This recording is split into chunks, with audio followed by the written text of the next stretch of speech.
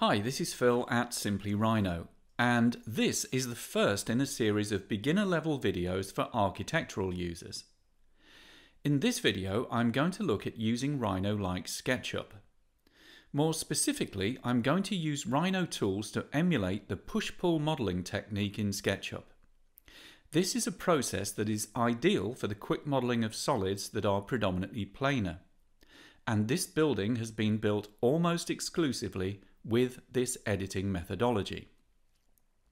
But first, I'd like to put this video into some sort of context. Rhino is extremely popular in the world of architecture, and many of the world's largest and most well-known architectural and engineering practices use Rhino and Grasshopper in their daily workflow. In this use case, Rhino is often associated with the creation and development of challenging and complex curved geometry. Despite this association with large studios and complex geometry, Rhino is an ideal software for smaller and owner-operated practices. Those who are, for example, using AutoCAD LT for 2D work and SketchUp for 3D modelling. Indeed, Rhino is a compelling alternative to this combination, offering an integrated environment with a full suite of 2D drafting tools and real, manufacturable surface and solid geometry that can be exchanged with Revit and all the major industry standard tools. As I mentioned earlier, this building has been built in Rhino using the push-pull technique almost exclusively. The starting point for this was some 2D hand sketches and then some 2D line work that was built into a massing study. That massing study was then refined to the state that we see here. But today, let's look at creating the massing study. Before we do this, let's look at a couple of basic conventions in Rhino. If I left-click on an object, I'll select the object in its entirety. And if I hold down Shift and Control and left-click, then I'll enable what's called sub-object selection, where I can pick a face or a number of faces, or I can pick an edge or a number of edges. Next, if I turn on the gumball manipulator, we'll have a tool that allows me to move objects in a predetermined, constrained direction. And, as well as moving, I can rotate and scale. I can get to the settings of the gumball by right-clicking here, and we'll need to change these settings to make the best use of push-pull editing in Rhino. Let's have a look at the SketchUp tools that I want to emulate in Rhino. In SketchUp, if I create a closed shape, either with the line tool or with the rectangle tool, then those closed shapes immediately get a fill, and because of this I can use the push-pull tool to extrude them. And if I have two shapes, I can snap the height of these so that they are coincident. With the push-pull tool, as I move over a face, the face becomes highlighted and I can move that face inwards and outwards. The push-pull tool only works with faces, so if I want to move an edge, I'll need to use another method, such as selecting the edge and then using the move tool.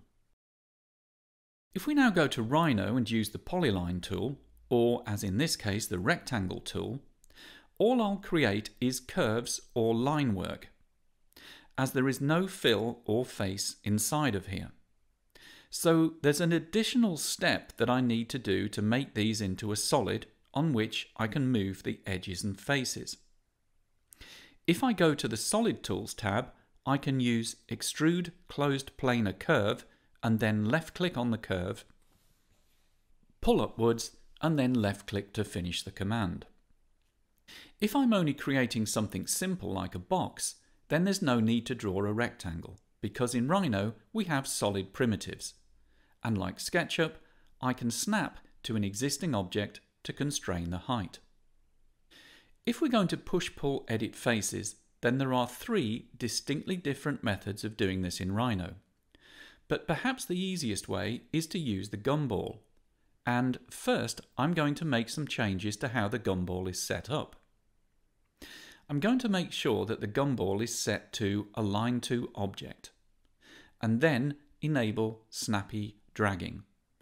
And finally, Rotate View Around Gumball.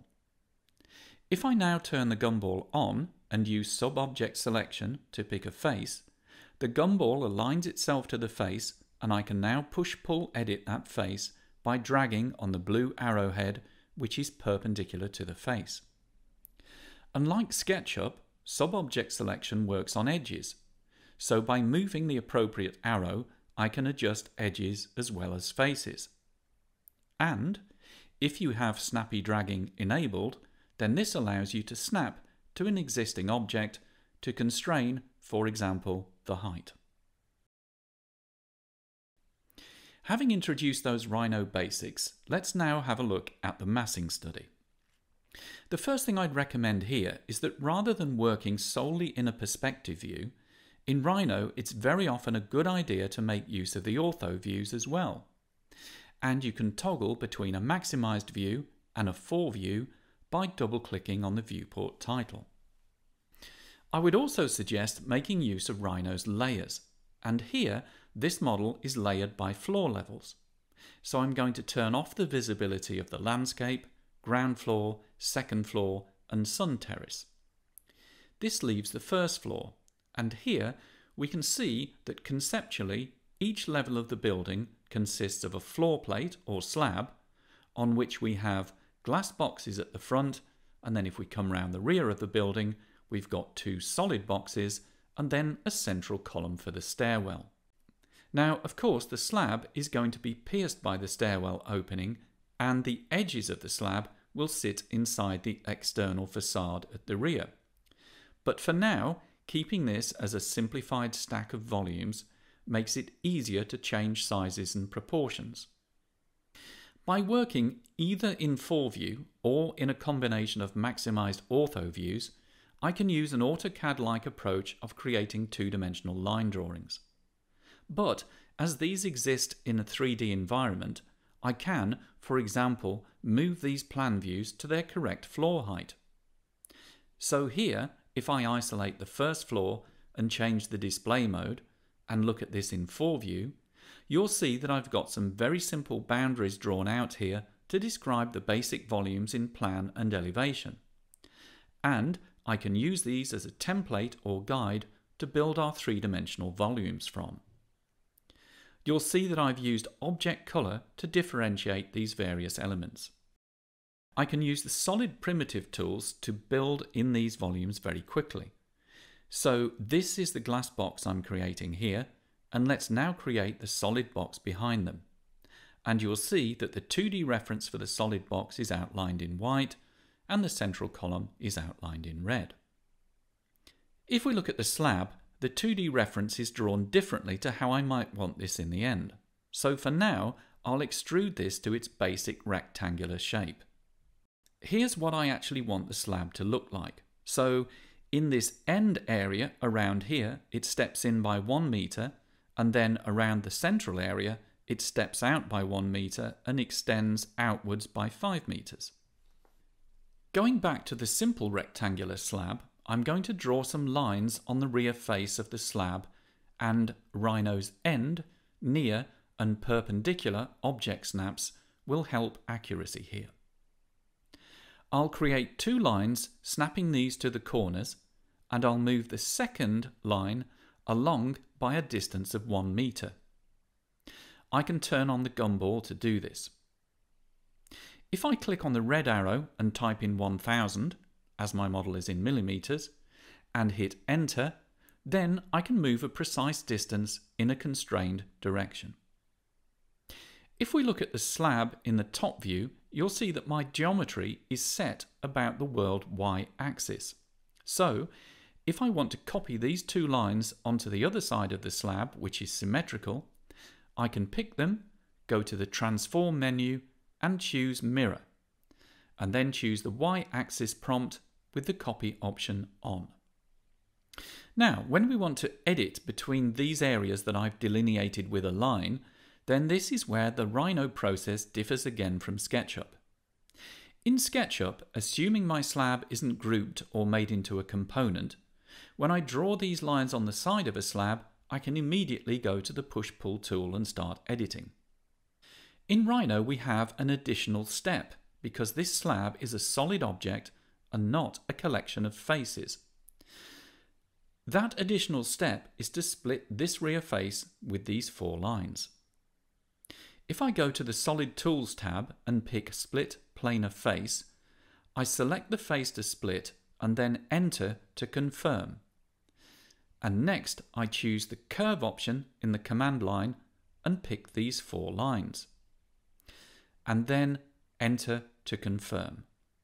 And you'll see that the rear of the slab is now split into 5 faces. 2 things to note here is that in Rhino, lines are generically called curves, and that the solid editing tools that work on faces and edges don't require sub-object selection. The rear of the slab is now ready for push-pull editing, so I can Shift-Control left-click on this face, and if I click on the arrow and type in 5000, then rather than creating an extrusion, this function merely moves this face, which of course moves the adjacent faces, creating this angular condition. Instead, if I click on the little blue ball here and type in my value, this is the extrude tool, and this will create the new perpendicular faces that I need. So, with the gumball, we can both move and extrude faces, and it's important to understand the difference between the two.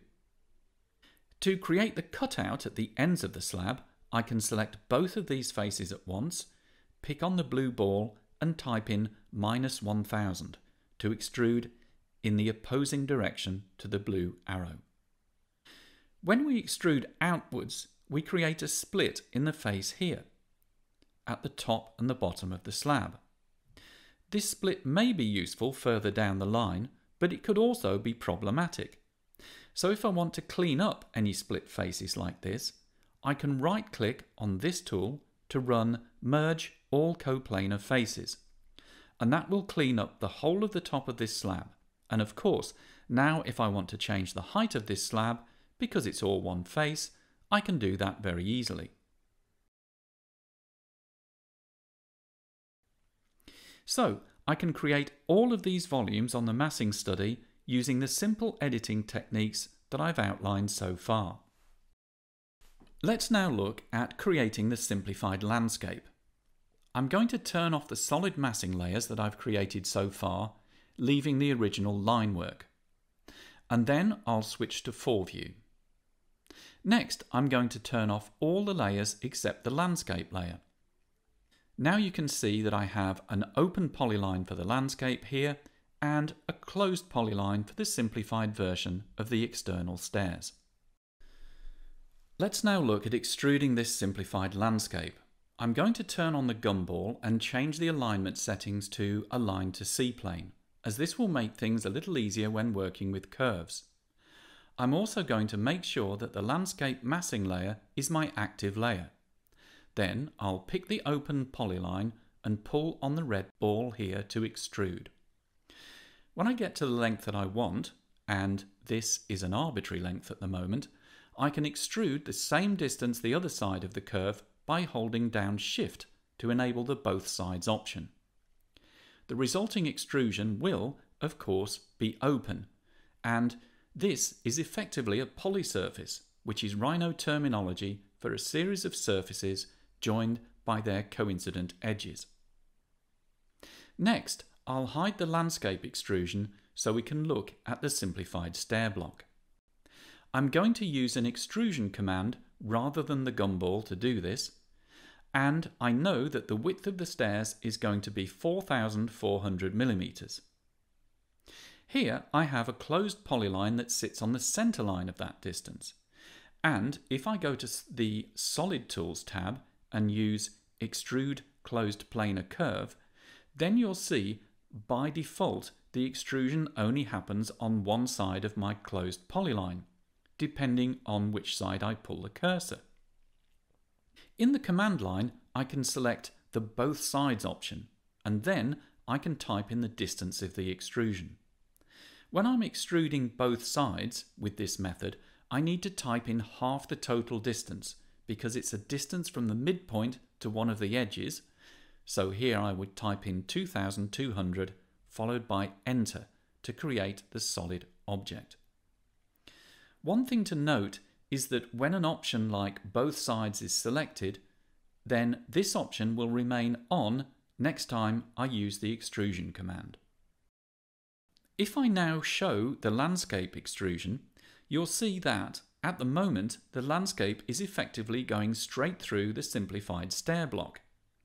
So we don't have a defined edge here.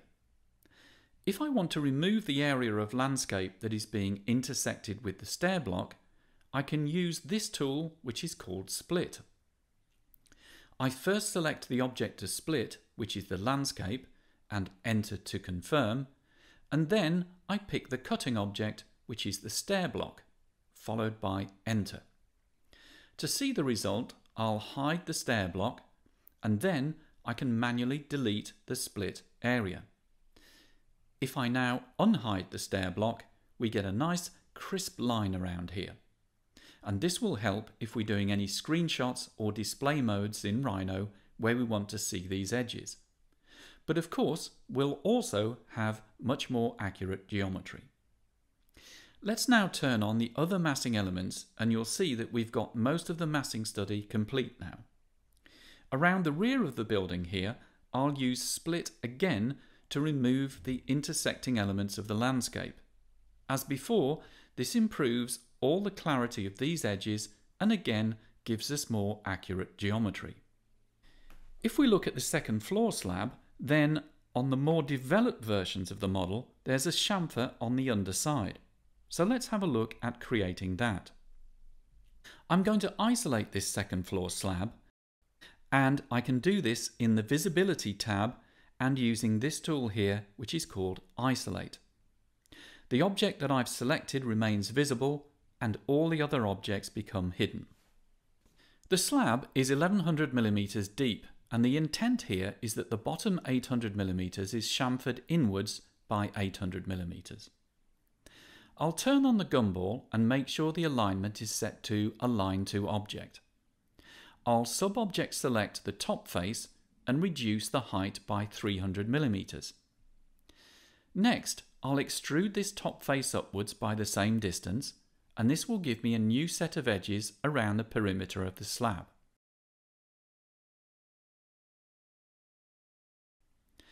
I can now sub-object select an edge here and move this inward by 800 mm to create the first chamfer. And then simply repeat this on all the other chamfered edges.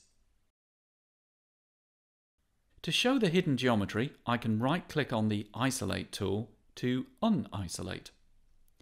Finally, to clean up these coplanar faces at the rear of the slab, I can right-click on this tool here to merge all coplanar faces. We now have a nice clean model that contains all the major volumes of the building and landscape.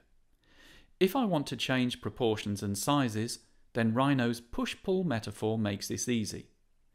In the next video, I'll look at adding more detail to the model, creating window openings, and adding wall thicknesses and internal partitions.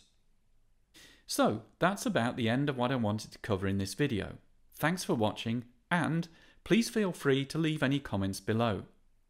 If you found this video useful, then please hit the like button, and remember that to keep up with the latest developments in Rhino, you can subscribe to this channel. At Simply Rhino, we offer training for Rhino and all its key plugins, so check out our website for more details. Thanks again for watching, and I'll catch up with you in the next video.